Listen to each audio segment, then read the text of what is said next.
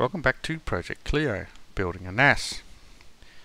In this episode we're going to be discussing the components we're going to be building the NAS with, starting with the CPU.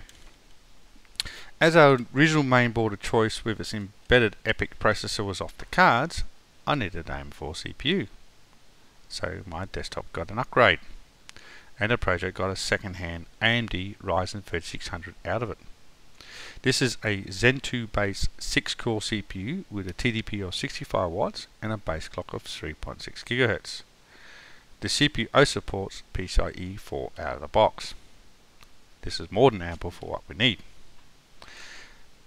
As discussed in the motherboard episode, we needed a cooler intended for Intel LGA 115X CPUs, and the case is limited to our height restriction.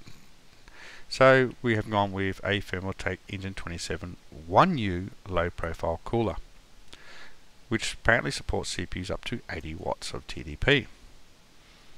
Though it does say 70 watts on the box on the front and 80 on the back. We'll see how we go in operation, as it can get warm here. The memory we'll be using is the Kingston KTD PN429E 16GB SODIMM modules. These are unbuffered ECC modules supporting speeds up to 2933 MHz. And we're going to have a total of 32 GB. This will leave 2 slots free, so we can upgrade our memory in future if required. Though the mainboard has an NVMe slot available, I've decided to leave that free and utilise the 2 internal SATA drive bays in the case. I'm going to be using 2 Crucial MX500 500GB SATA SSDs. These are consumer grade drives with 1.8 million hours mean time before failure, and with up to 180 TBW or terabytes written of endurance. This will give 2 technical drives that will be used in a ZFS mirror direct connected to the motherboard.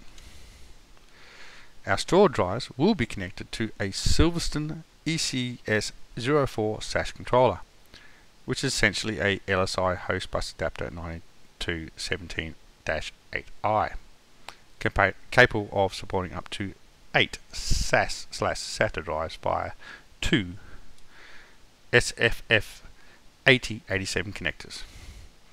From the factory it will be operating in IR or integrated RAID mode, but as we are using ZFS, we'll need to change that to IT or initiator target mode.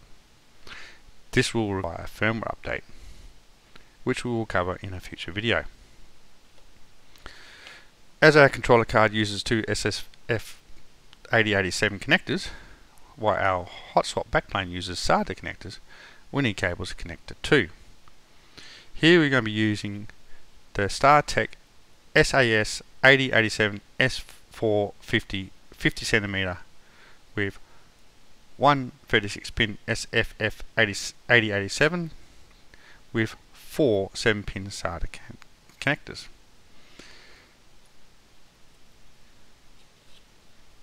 As we have 2 cables and 6 drives, we'll have 1 spare each.